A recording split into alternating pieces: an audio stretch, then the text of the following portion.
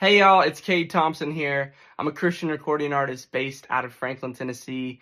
And today I have the honor of sharing with you the verse of the day out of Colossians chapter 3, verse 1. And it says this: "Since then you have been raised with Christ.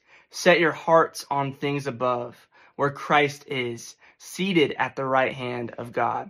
And when we read this passage, I think it's important to understand a few things. The first thing is that Paul is speaking to Christians and he's speaking to believers, and he's saying, since then you have been raised with Christ. He's saying, look, the old is gone, the new has come when you say, Jesus, I'm going to choose to follow you.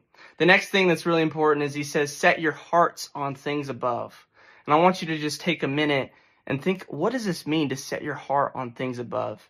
I think it means to abide in Christ. I think it means to meditate on the Word of God day and night. And I think it means allowing space in your life for the Holy Spirit to work and move.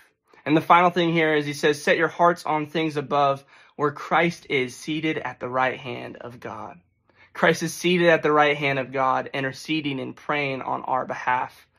But the question for you today is, what are you going to do in your life to allow space for the Holy Spirit to move in your life, to set your heart on things above right now in this moment?